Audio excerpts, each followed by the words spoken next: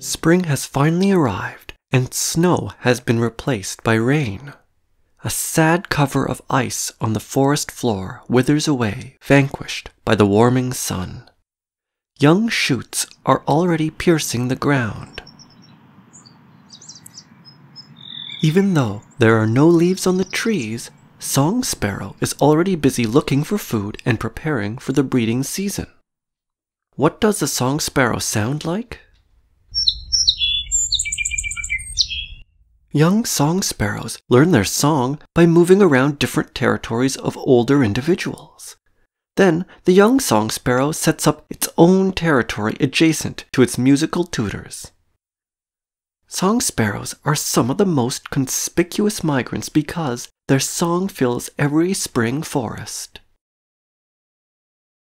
Now we look skyward and see endless streams of Canada geese. The migration of these geese is truly massive. On the northern shore of the St. Lawrence River, Canada geese rest on the rapidly shrinking ice shelves.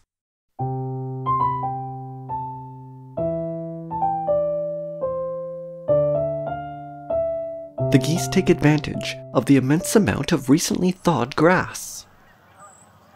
In fact, both native and cultivated grass make up the majority of their diet. They also enjoy waste corn kernels. You might think that their generalist diet also makes them suited to the recently thawed surrounding farm fields. Oh yes, Canada geese love farm fields.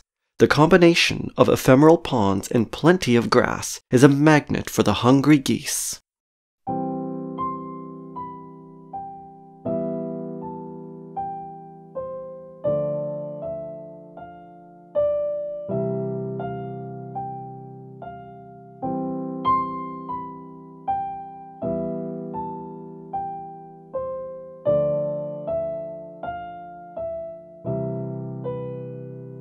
In the city, many Canada geese are already looking for suitable nest sites. In a few months, we will even see the little yellow juveniles running around, so stay tuned for a future installment of Wild Earth for some adorable Canada goose gosling moments. Until that time, you would have no trouble finding the geese gorging on delightful soggy grass. How do you like the tasty grass, Big Goose?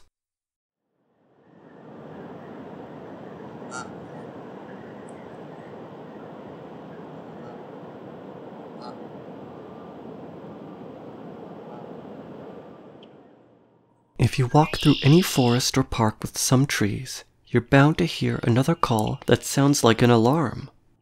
What could be making that sound? We see several dark shapes in this tree. What's that bird?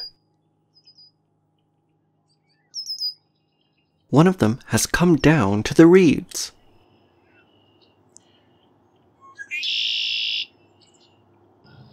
It's the male red-winged blackbird. This one is being quite bold, showing off with its voice and vigor that it can defend a territory. Year after year, red-winged blackbirds gain more experience and learn more songs doing so. The males with larger song repertoires are more likely to hold higher quality territories. At urban sites such as this park, birds tend to sing more during the midday compared to rural areas, possibly to overcome the increased traffic noises during the rush hours.